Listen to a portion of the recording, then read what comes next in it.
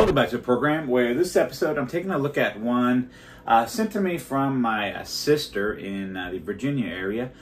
This here is from Lost Barrel Brewing Company out of Middleburg, Virginia, and it is called Toasted Lager. Toasted Lager, coming in at 6% alcohol by volume.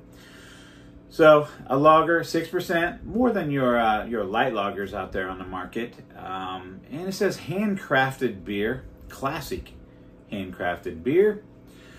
Our toasted lager is brewed with caramel and biscuit malts for a complex yet smooth flavor and bold amber color.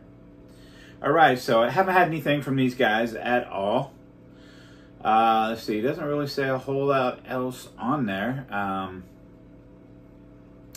Their website is lostbarrel.com and at Lost Barrel Brew on Twitter or X, Facebook, and looks like Instagram. So if you're interested, check them out. It's kind of cool. They got just like the whiskey barrel or the barrel there, just kind of, I guess, floating in water or something. Toasted, it's got that brownish color on the can there. Gives you kind of that caramel malty, I don't know, to me it does, malty, vibe to it, I guess. So I'm going to crack it open. We'll use the Drink Local Pilsner glass there. Even though it's not local to me, it was local to my sister. So while I'm cracking this thing open, make sure we don't get it. Okay, I thought we were going to get an explosion there. Hit that notification bell. Become a subscriber if you're not already. And hope you like what you see here. Drop a comment down there. You ever heard of these guys? Let me know. You've had anything from them. Let me know. So definitely does have that that darker amber appearance to it. Definitely not your typical American adjunct lightweight lager. About 3 fingers of just slightly off-white head to it. Good carbonation release in here. Big, there's big bubbles there on the side of the glass. I got the large fisheye bubbles popping away. But even with that said, there is kind of a frothiness to it. I believe once some of these bubbles would die out, we would still have a fairly frothy head on this. But yeah, there you go. Amber color, I think that's what they said. Amber color, that's definitely what I got. Amber color, yep. About 3 fingers ahead. So let's get a nose on it. Yeah, they weren't lying about that caramel biscuity aroma. Or caramel biscuity malts they use. I definitely get that right off the bat. That's caramel, toffee, biscuity, almost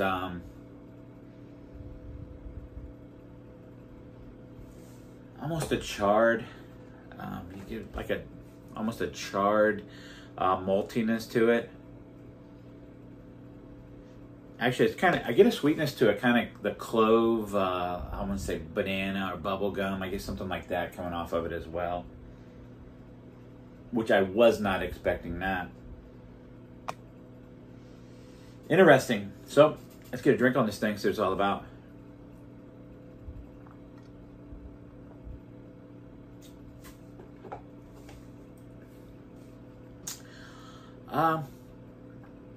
Approaching medium body mouthfeel.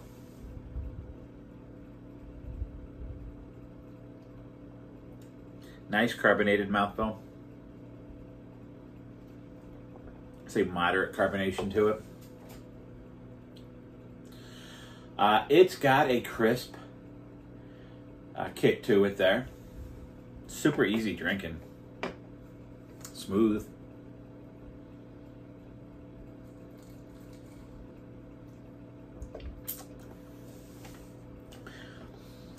I just get a lot of that clove, this like a banana, a clove. Everything I got in the nose there. That sweet banana-y cloveness actually is what I pick up the most on the taste of this thing, on the drink. Yeah, complex, smooth, definitely smooth, bold amber color. You know, I get a bready maltiness. We're gonna say that's the biscuitiness in there.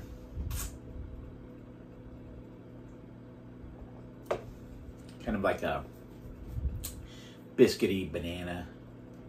If that makes any sense. It's good.